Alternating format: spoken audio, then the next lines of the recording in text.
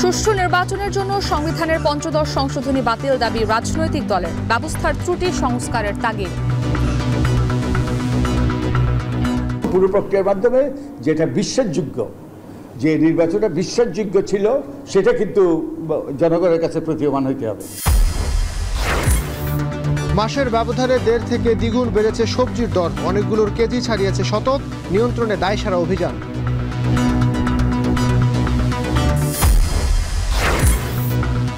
মাস ধরে রাষ্ট্রপক্ষের আইনজীবী নেই ঢাকার নিম্ন আদালতে, পরিস্থিতির সুযোগে শীর্ষ সন্ত্রাসীদেরও জামিন।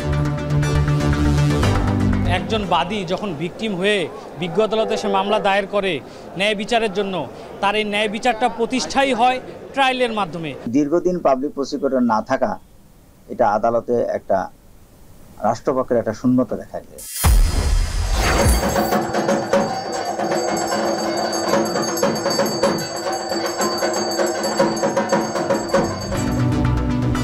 দুর্গোৎসবের মহানবমীর আনুষ্ঠানিকতার পর দশমীর তিথি শুরু, দেবীকে প্রাণ ভরে দেখতে মণ্ডপে ভক্তদের ভিড়।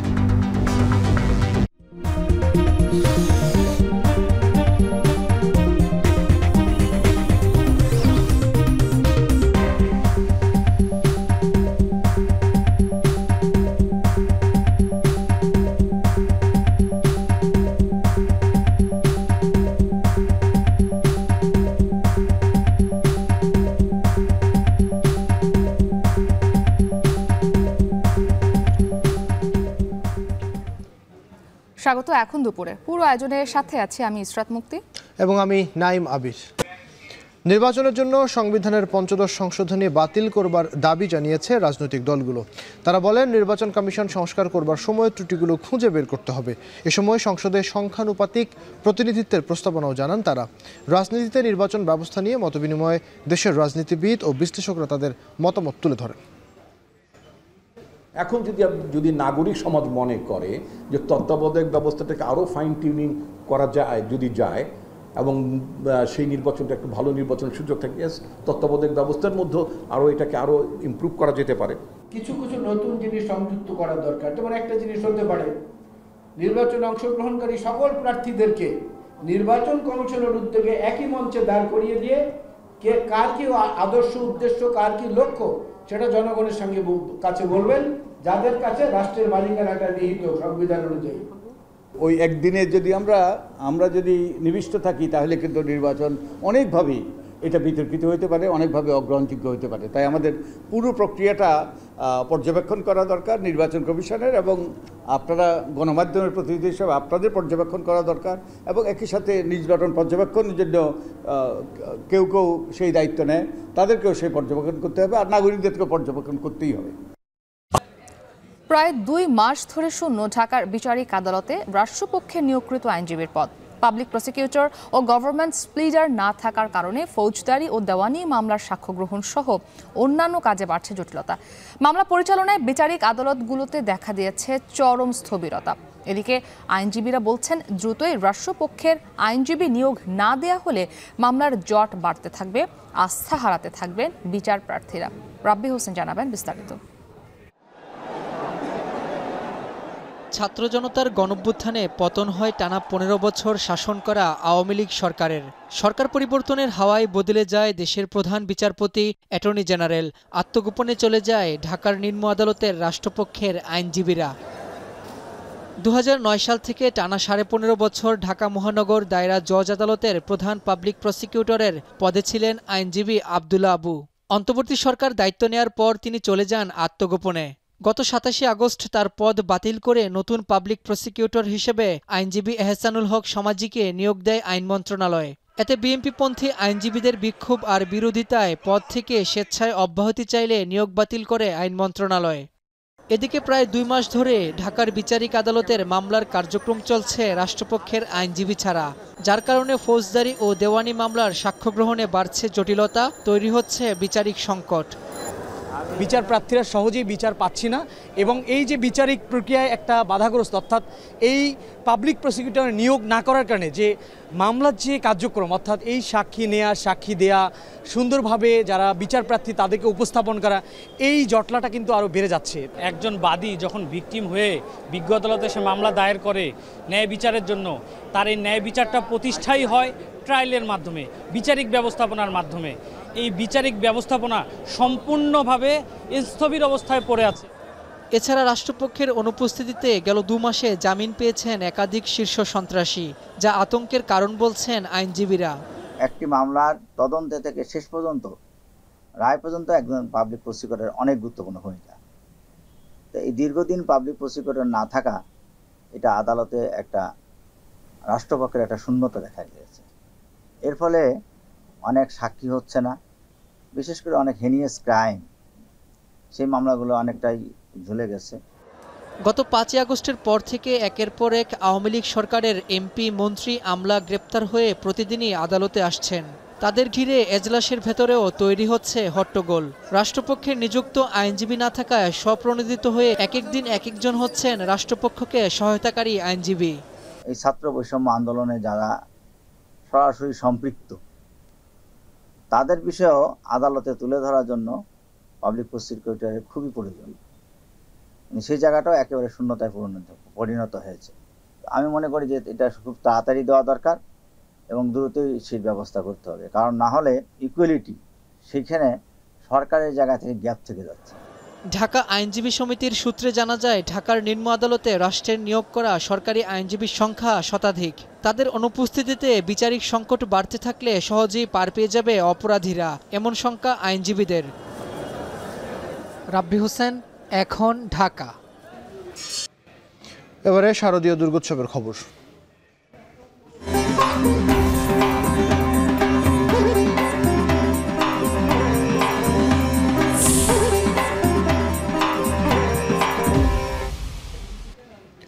নবমীর সকাল মানে অশুভ শক্তি থেকে মুক্তি। এই দিনকে বলা হয় অকাল বোধন।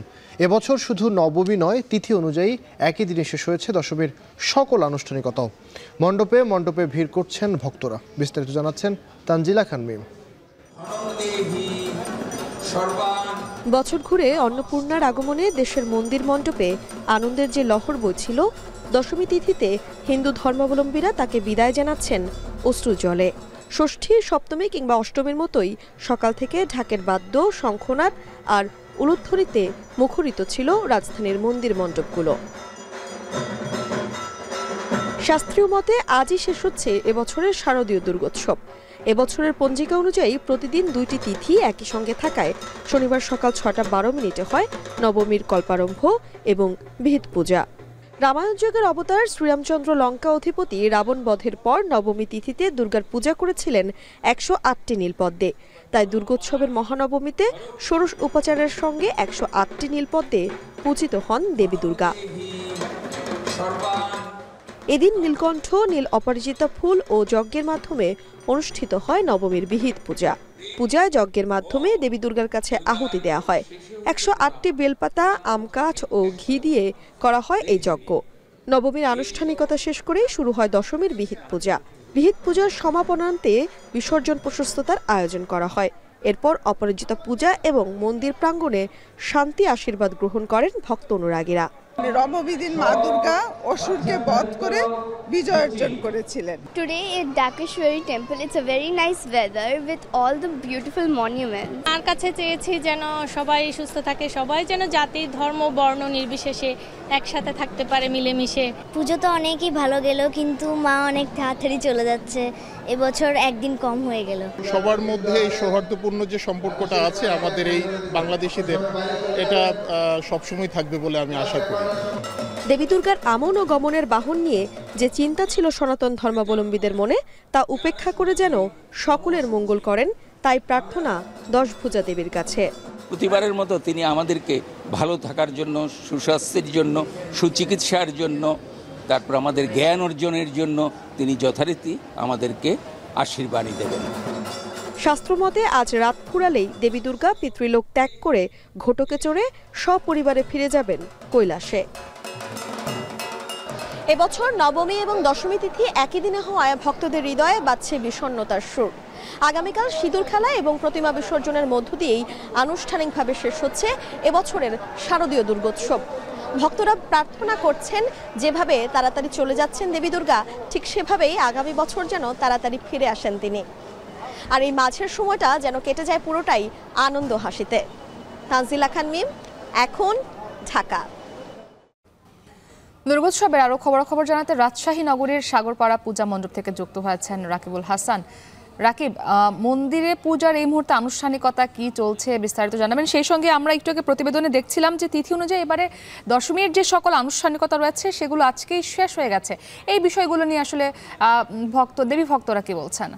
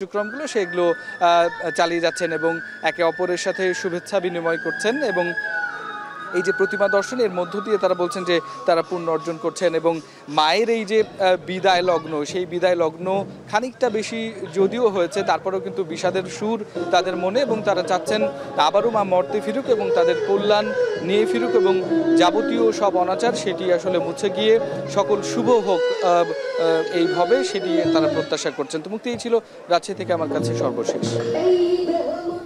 সহকর্মী রাকিবুল হাসান যুক্ত ছিলেন রাজশাহী থেকে, জানাচ্ছিলেন আজ নবমী, সেই নবমীর যে আনুষ্ঠানিকতাগুলো রয়েছে সেই সম্পর্কে সবশেষ তথ্য। মুক্তি, এবং পুজো যখন আসে তখন কিন্তু মানে এই যে পুজোর যে আনুষ্ঠানিকতা এর বাইরেও অনেকেই ছুটিতে ঘুরতেও যান, আমরা সেই খবর একটু জানবো এই পর্যায়ে। পূজা ছুটিতে সমুদ্র সৈকতে বেড়েছে পর্যটকের সমাগম, হোটেল মোটেলগুলোতে বুকিং হয়েছে শতভাগে। নিয়ে আরও বিস্তারিত জানতে চাই কক্সবাজারের লাবণী পয়েন্ট থেকে যুক্ত হচ্ছেন মন্তোষ বেদজ্ঞ। মন্তোষ, পর্যটকদের ভিড় কেমন দেখছেন এবং পর্যটন কেন্দ্রিক যে ব্যবসায়ী রয়েছেন তারা আসলে কি বলছেন? এই 4 দিনের ছুটিতে কি পরিমাণ আয় হতে পারে বলে তারা মনে করছেন?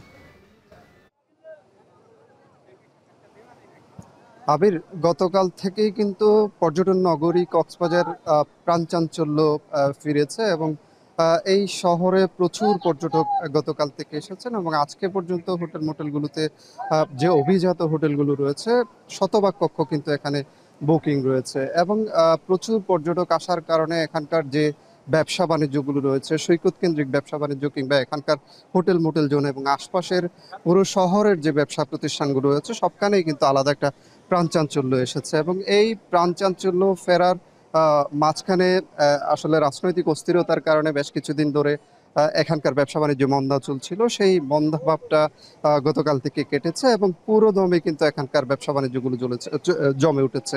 আমরা হোটেল মালিকদের সাথে কথা বলেছি, তারা বলছেন যে অধিকাংশ হোটেলে যেহেতু শতভাগ কক্ষ বুকিং আছে, সেখানে তাদের মাঝে একটা স্বস্তি কিন্তু এসেছে এবং সবাই কিন্তু এক ধরনের উচ্ছ্বাস নিয়ে পর্যটকদের যে সেবা দানের বিষয়টি সেটি নিশ্চিত করতে কাজ করছেন। আমরা এখানে যারা ব্যবসা প্রতিষ্ঠানের সাথে সৈকত কেন্দ্রিক যে ক্ষুদ্র ব্যবসা প্রতিষ্ঠানগুলো আছে তাদের সাথে কথা বলেছি, তারাও যেটি বলছেন যে প্রচুর পর্যটক আসার কারণে তাদের বেচা কেনা বেড়েছে এবং তাদের যে আর্থিক লাভবান হওয়ার সম্ভাবনা ছিল সেই প্রত্যাশাটি পূরণ হয়েছে এবং তারা এই যে পর্যটকের চাপ আছে এটি আগামীকাল পর্যন্ত প্রচুর চাপ থাকবে বলে তারা আশা করছেন এবং আগামী 19 অক্টোবর পর্যন্ত পর্যটকের ব্যাপক উপস্থিতি কক্সবাজারে থাকবে বলে তারা আশা করছেন। তবে আগামীকালের পর থেকে পর্যটক উপস্থিতি কিছুটা কমতে পারে, তবে আগামী 19 অক্টোবর পর্যন্ত কিন্তু এই চাপটা থাকবে, সেই কথাটি তারা বলছিলেন এবং সেই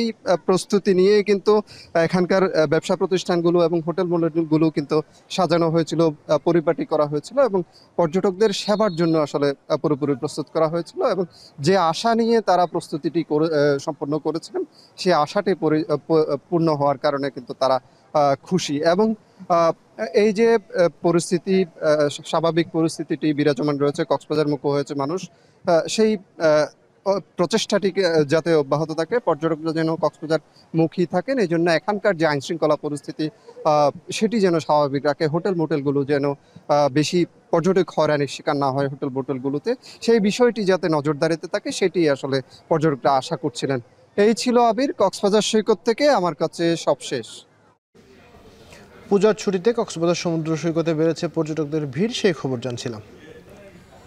মাসের ব্যবধানে 1.5 থেকে দ্বিগুণ বেড়েছে বেশিরভাগ সবজির দর, অনেকগুলোর কেজি শতক ছাড়িয়েছে। বাজারে গিয়ে যেন ত্রাহি অবস্থা মধ্যবিত্ত ও নিম্নবিত্তের। কয়েকশো টাকার বাজার করেও ভরছে না ব্যাগ। এমন যখন অবস্থা, তখন বাজার তদারকিতে জোরদার কোনো পদক্ষেপ নেই।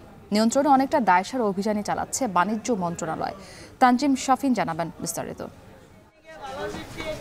পটল করেছে সেঞ্চুরি, 7 দিনের ব্যবধানে দাম বেড়েছে 20 টাকা। ঢেঁড়স 120, গাজর 160, কাকরোল 100 টাকা, আর করলা, মূলা, লাউ ছুঁয়েছে 80 টাকা। আমিষ ছাড়িয়ে দীর্ঘশ্বাস এখন সবজির বাজারে। মাসে একবার বাজার করি, এই জন্য আমরা সব মিলে বেশি একটু বাজার করতে চাই, কিন্তু এখন দেখা যায় কিছুই কিনতে পারতাছি না। এই যে একটা কদু, এই কদুর দাম হচ্ছে 50 টাকা, এখন কিনা লাগছে 100 টাকা। কিন্তু বাইরে যারা ভ্যানে মাল বেচে বা ফুটপাতে মাল বেচে এরা হলো 150, 180, 200 এইভাবে বিক্রি করে। এমন অবস্থায় নিয়মিত বাজার তদারকিতে বাণিজ্য মন্ত্রণালয়ের মনিটরিং টিম রাজধানীর সাদেক খান পাইকারি সবজির বাজারে কয়েকটি দোকান ঘুরে দেখে যাচাই করেন ক্রয় বিক্রয় রসিদ। তবে এমন অভিযানকে দায়সারা বলছেন বাজারে আসা ক্রেতারা। পর্যাপ্ত পরিমাণ প্রত্যেক দোকানে আছে, টাকা হলে সবজি পাওয়া যাচ্ছে। বলতেছে যে বন্যা হয়েছে, বন্যায় যদি সবজি নষ্ট হইতো তাহলে আমরা সবজি পাই কিভাবে? ওরা এই করে গেছে 60 টাকা করে বিক্রি করছে, ওরা চলে গেছে আবার 70 টাকা। এখন কোনো কাজে হচ্ছে না, আপনার একটা দাম বলে যায় এরা যে দামে বিক্রি করবা, এরা এখানে কইয়া যাইতেছে আর এই চেঞ্জ হয়ে যাইতেছে। সাম্প্রতিক বন্যার অজুহাতে বাজারে সবজির দাম চূড়ায় উঠলেও শুধু রসিদ যাচাইয়ে বাজার নিয়ন্ত্রণ করা কতটা সম্ভব বা সিন্ডিকেট চিহ্নিতে অগ্রগতি কতটা, এসব প্রশ্নের উত্তরে মনিটরিং টিম জানায় জেলা ও ঢাকার পাইকারি বাজারে দামের পার্থক্য থেকে তারা বুঝতে চাইছেন দামের যৌক্তিকতা, যেখানে কৃষক বা উৎপাদকের কাছে পৌঁছায় সামান্যই। সব মন্ত্রণালয়ের প্রতিনিধিরা মিলেই তো ঠিক করা হয় যে উৎপাদন, আমদানি এবং তার উপরে যে রেটটা পড়ে। সো সেটা আমি আপনাকে আবারও বললাম যে সেটা পলিসি লেভেলে তারা ডিসিশন নেয়, তাদের যে কমিটি আছে সেখানে, এবং তারা টোটাল বিষয়গুলো বিবেচনা নিয়েই ডিসিশন নেয়।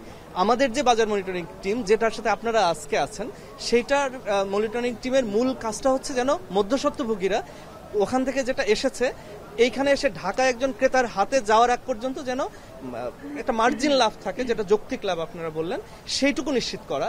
এর মধ্যে যেন কেউ আলাদা করে কোনো মুনাফা, অতিরিক্ত মুনাফা না নিয়ে ফেলে। সবজির বাজার মনিটরিং শেষে বাণিজ্য মন্ত্রণালয় একটি সাধারণ ভাতের হোটেলে অপরিচ্ছন্নতার দায়ে 5,000 টাকা জরিমানা করে। বাণিজ্যিক রাজধানী তকমা দেয়া হলেও চট্টগ্রামের ব্যবসায়ীরা বৈষম্যের শিকার হচ্ছেন। এমন অভিযোগ করে সমাধান চেয়েছেন খাতুনগঞ্জ ট্রেড অ্যান্ড ইন্ডাস্ট্রিজ অ্যাসোসিয়েশনের নেতারা। চট্টগ্রাম সার্কিট হাউসে প্রধান উপদেষ্টা ত্রাণ তহবিলে অনুদান দেওয়ার সময় দুর্যোগ ব্যবস্থাপনা ও ত্রাণ মন্ত্রণালয়ের উপদেষ্টার কাছে এই দাবি জানান তারা। চট্টগ্রামে বিভিন্ন সমস্যার কথা তুলে ব্যবসায়ীরা বলেন, ঢাকা চট্টগ্রাম মহাসড়কে ওজন স্কেলে পণ্য পরিবহনে বৈষম্যের কারণে এই প্রতিযোগিতায় টিকতে পারছেন না তারা। আর জানাচ্ছেন হাজেরা শুলি। একসময় চট্টগ্রামের খাতুনগঞ্জ দেশের ভোগ্যপণ্যের ৮০% ব্যবসা নিয়ন্ত্রণ করত।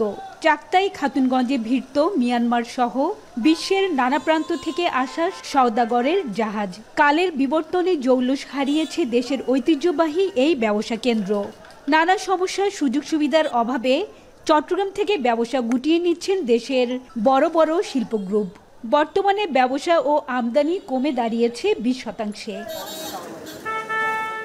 চট্টগ্রাম সার্কিট হাউজে প্রধান উপদেষ্টা ত্রাণ তহবিলে অনুদানের টাকা হস্তান্তরকালে চট্টগ্রামের নানা সমস্যা ও বঞ্চনার অভিযোগ তুলে ধরেন খাতুনগঞ্জের ব্যবসায়ীরা। বলেন, বাণিজ্যিক রাজধানীর গাল ভরা বুলিতে খুশি করা হলেও এ অঞ্চলের প্রকৃত উন্নয়ন হয়নি। কারো ইনফ্লুয়েন্স আছে, কারো প্রভাব আছে, বা ব্যাংকের ওর থেকে নিচ্ছে 120 টাকা, আমার থেকে নিচ্ছে 121 টাকা, আরেকজনের থেকে নিচ্ছে 122 টাকা। তো এরকম হলে পরে তো হয়েছে এখানেই তো আমরা কিন্তু একটা আনহেলদি কম্পিটিশন, অসম প্রতিযোগিতায় আমরা ওখানেই পড়ে যাচ্ছি। সব জায়গায় ক্যারি করছে 78 থেকে 22 টন, কিন্তু চট্টগ্রাম থেকে ক্যারি করতে হবে শুধু 13 টন। এখানে ট্রান্সপোর্ট ব্যবসায়ী আছে অনেকে, অনিল বাবু অনেকে আছেন, ওনার ব্যবসা করতে পারতেন না। চট্টগ্রাম ব্যবসাতে কোনো ব্যবসা দেওয়া হচ্ছে না। এটা বিমাতার আচরণ কেন? সভায় ব্যবসায়ীরা অভিযোগ করেন, সারা দেশে মহাসড়কে 18 থেকে 20 টন পণ্য পরিবহনের সুযোগ দেওয়া হয়, অথচ সড়ক ক্ষতিগ্রস্ত হবে এই শঙ্কায় ঢাকা চট্টগ্রাম মহাসড়কে 12 থেকে 13 টনের বেশি পণ্য পরিবহন করা যায় না। বাড়তি পরিবহন খরচের কারণে অন্য অঞ্চলের সাথে পণ্যের দামে 1.5 থেকে 2 টাকা ব্যবধান থাকে। এতে প্রতিযোগিতা থেকে ছিটকে পড়ছেন চট্টগ্রামের ব্যবসায়ীরা। এই যে বৈষম্য ঢাকা চিটাগাংয়ের যে বৈষম্য শুরু হয়েছে, আমরা নতুন সরকার আসার পরও এই বৈষম্যের শিকার হতে আছি, আগেও ছিলাম, এখনো চলছে। এই বিষয়টা আমি একটু গভীরভাবে দৃষ্টি আকর্ষণ করছি। চট্টগ্রামের সাথে এটা পক্ষপাতিত্বের বিষয় নেই, এটা বৈষম্য নিরসনের বিষয়। চট্টগ্রামকে পক্ষপাতিত্ব করার কোনো প্রয়োজন নাই। যদি উনি মনে করেন আমাদের সাথে বৈষম্য হচ্ছে, তাহলে সেক্ষেত্রে বৈষম্য নিরসন করার জন্য যথাযথ ব্যবস্থা নেওয়াটা আমি অত্যন্ত জরুরি মনে করি। চট্টগ্রাম চেম্বার অফ কমার্সে প্রকৃত ব্যবসায়ীদের প্রতিনিধিত্ব না থাকায় এ অঞ্চলের ব্যবসা বাণিজ্যের সুযোগ সুবিধা বাড়েনি স্বীকার করে মুক্তিযুদ্ধ মন্ত্রণালয়ের উপদেষ্টা বলেন, এখনই সংস্কারের সবচেয়ে সঠিক সময়। এই সুযোগ কাজে লাগাতে না পারলে দেশ পিছিয়ে যাবে। কর্ণফুলী নদীর তল দিয়ে টানেল হয়েছে, এটা কার জন্য হয়েছে, কে করেছে, কি হয়েছে, কারা চাপিয়ে দিয়েছে, পরিস্থিতির প্রেক্ষাপট এমন ছিল, আমাদের এখানের প্রশাসকরা কিছু বলে নাই, আমাদের এখানকার ক্ষমতাধররা বলে নাই, আমাদের এখানে রাজনীতিবিদেরা যারা ছিলেন তারা, এবং ক্ষমতাধর সমস্ত প্রক্রিয়াগুলোই ছিল জনমানুষের বিরুদ্ধে।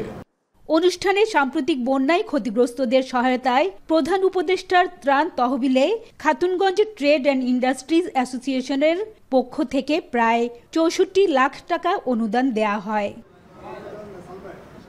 হাজেরা শিউলি, এখন চট্টগ্রাম।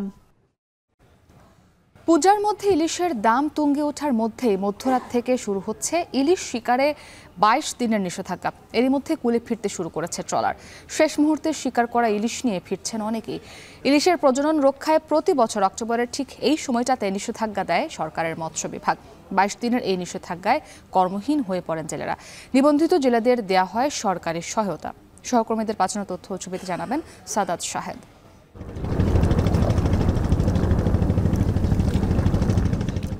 শেষ মুহূর্তে শিকার করা ইলিশ নিয়ে তীরে ফিরছেন জেলেরা। জাল নৌকা গুটিয়ে অবস্থান করছেন তীরে। পদ্মা মেঘনা তীরের সব মৎস্য আড়ত বন্ধে চলছে প্রস্তুতি। শনিবার মধ্যরাত থেকে সাগর, মোহনা ও নদ নদীতে ইলিশ শিকারে শুরু হচ্ছে 22 দিনের নিষেধাজ্ঞা। ইলিশের প্রজনন রক্ষায় প্রতি বছর এই নিষেধাজ্ঞা দেয় সরকারের মৎস্য বিভাগ। এরই মধ্যে বরগুনায় নদী তীরে নোঙর করা হয়েছে শত শত মাছ ধরার ট্রলার। মা ইলিশ রক্ষায় নিষেধাজ্ঞা বাস্তবায়নে কঠোর অবস্থানে থাকার কথা জানিয়েছে মৎস্য বিভাগ, কোস্টগার্ড ও নৌবাহিনী। প্রতি জেলে পল্লীতে গিয়ে ছোট ছোট পথসভা করেছি, আবার বড় আকারে প্রতি উপজেলাতে একটি অ্যাওয়ারনেস মিটিংও করেছি। অন্য কেউ এসে আমাদের এলাকায় মাছ ধরতে না পারে এবং সেটা আমরা নিশ্চিত করব। সাগর নদী থেকে তীরে ফিরেছেন পটুয়াখালীর কলাপাড়ার জেলেরাও। আলিপুর ও মহিপুর মৎস্য বন্দরের জেলেরা ব্যস্ত সময় পার করছেন ইলিশ শিকারের সরঞ্জাম গোছাতে। জাইলে ব্যবসা বাদ আমাদের আর কিছু নাই, কি করবো জালগুলা ঠিক করবো। যে কোনো জাল দেখে নাই, সাগর দেখে নাই, এই লোকে চাল পায় 4 বস্তা 5 বস্তা 25 কেজি করে আপনার চালের ভিজিএফ চালের ব্যবস্থা করে দিয়েছে। আমরা চেয়ারম্যানদের মাধ্যমে এই চালটা অতি শিগগিরই আমাদের জেলে পরিবারের কাছে পৌঁছে দিতে পারবো যাতে। তবে উপকূলীয় অঞ্চলের জেলেদের অভিযোগ, বাংলাদেশের জলসীমায় ইলিশ শিকার বন্ধ থাকার সুযোগ নেন ভারতীয় জেলেরা। আমাদের বাংলাদেশে যে অবরোধ দেয়, এই অবরোধ যদি ভারতের সাথে একসাথে দিত তাহলে আমাকেও ভালো হইতো। এদিকে শরীয়তপুরের গোসাইরহাটের মেঘনা তীরে একে একে নৌকা আর জাল নিয়ে ফিরছেন জেলেরা। অভিযানের জন্য জাল তুলে ফেলাইতেছি, অভিযানে আর আমরা জাল নামাবো না, বাধ্য করে যাইতে হয় নদীতে, কিস্তি মিস্ত্রি সব সরকার সাহায্য তো পায় না। তবে এই সময়টায় প্রভাবশালীদের যোগ সাজসে অর্থের বিনিময়ে মাছ শিকার চলে এমন অভিযোগ করে তা বন্ধের দাবি জানিয়েছেন জেলেরা। মাছ ধরা বন্ধনে হয়তো 100 জাল্লা থাকলে ধরেন 10টা জাল্লায় বায়, চুরি চাপাটি করে বাইলেও একবার থানায় পুলিশ প্রশাসনের মানে টাকা পয়সা দিয়া। এদিকে ইলিশের উৎপাদন বাড়াতে নিষেধাজ্ঞা সফল করার পাশাপাশি নদী ও দূষণ রোধে কার্যকর পদক্ষেপ নেয়ার দাবি বিশেষজ্ঞদের। মা ইলিশের যে অভিযান, এই অভিযানের ফলে কিন্তু আমাদের ইলিশের উৎপাদনটা বাড়ে, কারণ হচ্ছে সাগর থেকে যেই ইলিশগুলো আমাদের নদীতে আসে তারা নির্বিঘ্নে ডিম দিতে পারে। এই সময় আমাদের জেলেদের যে প্রণোদনা রয়েছে, এই প্রণোদনাটা সঠিকভাবে দিতে হবে। জোয়ার ও স্রোতের সাথে গভীর সমুদ্র থেকে প্রজননের জন্য ঝাঁকে ঝাঁকে ইলিশ আসে নদ নদীতে। ইলিশের বংশবিস্তার নির্বিঘ্ন করতে তাই 13 অক্টোবর থেকে 3 নভেম্বর পর্যন্ত সমুদ্র, নদ নদী ও মোহনায় মাছ শিকার নিষিদ্ধ করেছে সরকার। সাদাত শাহেদ, এখন। পরাজিত ফ্যাসিস্ট শক্তি রাজপথ থেকে বিতাড়িত হয়ে এখন অনলাইনে সরব হয়েছে উল্লেখ করে অস্থিতিশীলতা সৃষ্টিকারীদের বিরুদ্ধে আইনানুগ ব্যবস্থা নেবার হুঁশিয়ারি দিয়েছেন তথ্য উপদেষ্টা নাহিদ ইসলাম।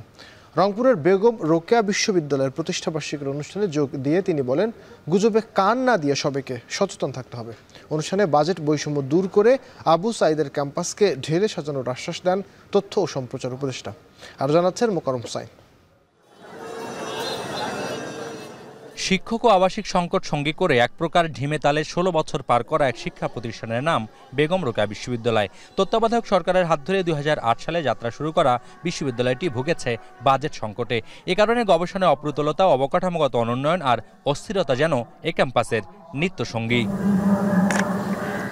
এমন প্রেক্ষাপটে 16তম প্রতিষ্ঠাবার্ষিকী পালন করছে উত্তরের অন্যতম বড় এই বিদ্যায়তন। 75 একর ক্যাম্পাস জুড়ে যাদের স্বপ্ন বিস্তারের বিচরণ, তাদের কণ্ঠ জুড়েও প্রাপ্তি অপ্রাপ্তির মিশ্রিত আবেগ। এই উৎসবমুখর পরিবেশটা বজায় রেখে যেন বিদ্যা অর্জনের যে উদ্ভাবনের একটা দিক, সেইটার দিকেও আমরা যেতে পারি। আমাদের বিসি স্যারের কাছে এইটাই আবেদন থাকবে। আমাদের বিশ্ববিদ্যালয় শতভাগ আবাসিক হবে, আমাদের বিশ্ববিদ্যালয়ে অডিটোরিয়াম নেই, যথেষ্ট পরিমাণ বিভিন্ন অবকাঠামোর গবেষণা সেন্টার, বিভিন্ন কিছুর অভাব রয়েছে। সেই অভাবগুলোকে কাটিয়ে উঠতে পারবে আমাদের বিশ্ববিদ্যালয়। আমার প্রত্যাশা থাকবে যে বিশ্ববিদ্যালয়ের একাডেমিক এবং ডেভেলপমেন্টের যে আলাদা আলাদা জায়গাগুলো আছে, সেগুলো যাতে অতি দ্রুত একটা পর্যায়ে নিয়ে গিয়ে যাতে একটা হাইটে নিয়ে যাওয়া যায়, সেই চেষ্টাটুকু এই বিশ্ববিদ্যালয়ের বর্তমান প্রশাসন এবং বর্তমান সরকার করবে। প্রতিষ্ঠাবার্ষিকীর বর্ণিল আয়োজনের শুরুতে বিশ্ববিদ্যালয়ের মূল ফটক উদ্বোধন করেন তথ্য উপদেষ্টা। চতুর্থ উপাচার্যের পাশ করা নকশা, পঞ্চম উপাচার্যের শুরু করা কাজের এ ফটক উদ্বোধন হলো ষষ্ঠ উপাচার্যের হাত ধরে। উদ্বোধন শেষে সুসজ্জিত র্যালি প্রদক্ষিণ করে পুরো ক্যাম্পাস। পরে গণমাধ্যমের মুখোমুখি হন তথ্য উপদেষ্টা। তিনি বলেন, বাংলাদেশে অনাকাঙ্ক্ষিত কিছু ঘটনাকে উগ্রবাদ হিসেবে প্রচার করতে চায় ভারতের কয়েকটি গণমাধ্যম। এ সময় গুজবে কান্না দিয়ে দেশের মানুষকে সচেতন থাকার আহ্বান জানান নাহিদ ইসলাম। ভারত চায় যে বাংলাদেশে একটা উগ্রবাদ চলছে সেটা দেখাতে, এটা তার দেশের যে উগ্রবাদ সেটি পুষ্ট হয়, ফলত সেই ধরনের অপপ্রচার সবসময় ছিল। তবে আমাদের দেশেও যে ধরনের অনাকাঙ্ক্ষিত ঘটনা ঘটছে, আমাদের নিজেদেরও উচিত নিজেদের দিকে তাকানো এবং সেই বিষয়গুলো যাতে কখনো না ঘটে, এবং ঘটলে আমরা দ্রুত সেটার আইনি পদক্ষেপ নিচ্ছি। গণমাধ্যমের প্রশ্নের জবাবে নাহিদ ইসলাম বলেন, ফ্যাসিস্ট সরকার রাজপথ থেকে বিতাড়িত হয়ে ফেসবুকে সরব হয়েছে। দেশকে অস্থিতিশীল করার চেষ্টার বিরুদ্ধে আইনানুগ ব্যবস্থা নেওয়া হবে বলেও মন্তব্য করেন তিনি। পতিত যে ফ্যাসিবাদী শক্তি রাজপথ থেকে তারা পরাজিত হয়ে এখন অনলাইনে তারা তাদের শক্তি প্রদর্শন করছে। ফলে আমরা যাতে সচেতন হই, কোনো মিথ্যা তথ্যে এবং গুজবে বিশ্বাস না করি।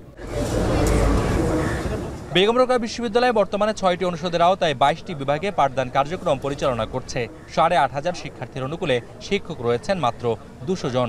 ক্যাম্পাসে আবাসিক সুবিধা ভোগ করছে বিশ্ববিদ্যালয়ের মাত্র 10% শিক্ষার্থী।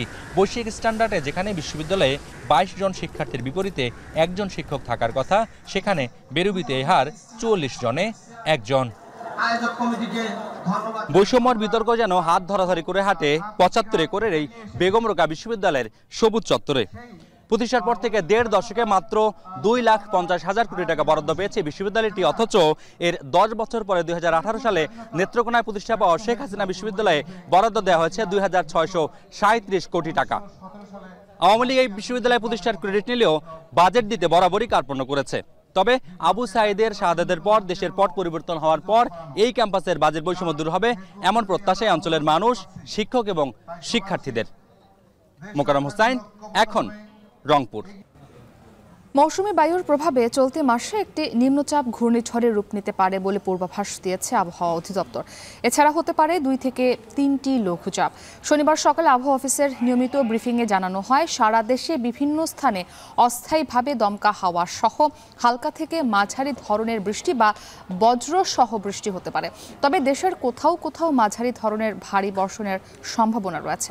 সোমবার আবহাওয়া স্বাভাবিক থাকলেও পরবর্তী কয়েকদিন বৃষ্টির পূর্বাভাস দিয়েছে আবহাওয়া অফিস। সেই সাথে আগামী কয়েকদিন পর আবহাওয়া শুষ্ক হয়ে দক্ষিণ পশ্চিম মৌসুমী বায়ু বিদায় নিতে পারে।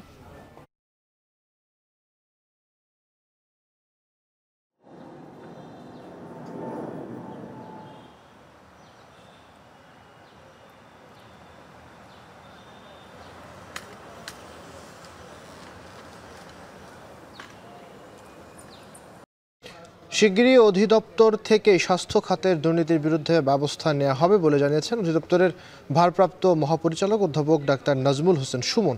সকালে জাতীয় প্রেস ক্লাবে স্বাস্থ্য খাতের দুর্নীতি বিষয়ক গোলটেবিল বৈঠকে তিনি একথা বলেন।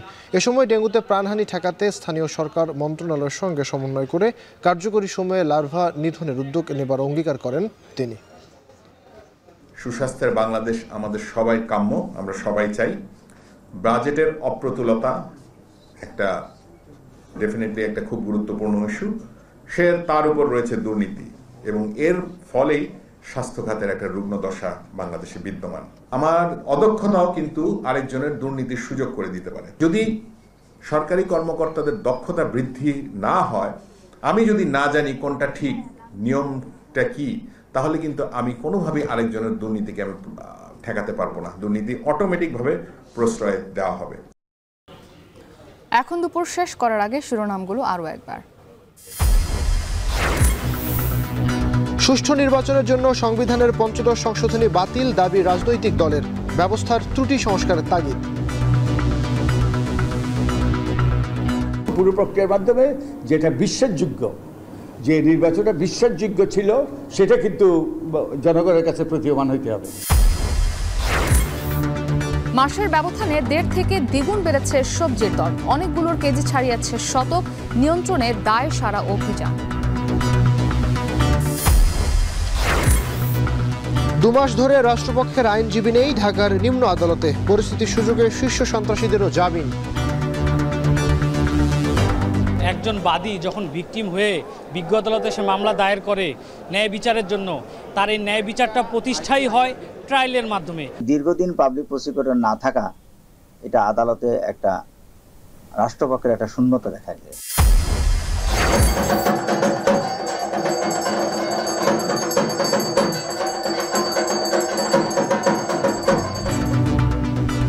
এবং দুর্গোৎসবের মহানবমীর আনুষ্ঠানিকতার পর দশমীর তিথি শুরু, দেবীকে প্রাণ ভরে দেখতে মণ্ডপে ভক্তদের ভিড়। এই ছিল এখন দুপুরের আয়োজন। এখন টেলিভিশন ওয়েবসাইট দেখুন www.ekhon.tv। এছাড়া ফেসবুকে দেখতে ভিজিট করুন facebook.com/tv.ekhon এবং ইউটিউবে সরাসরি দেখুন youtube.com/c/ekhon tv তে।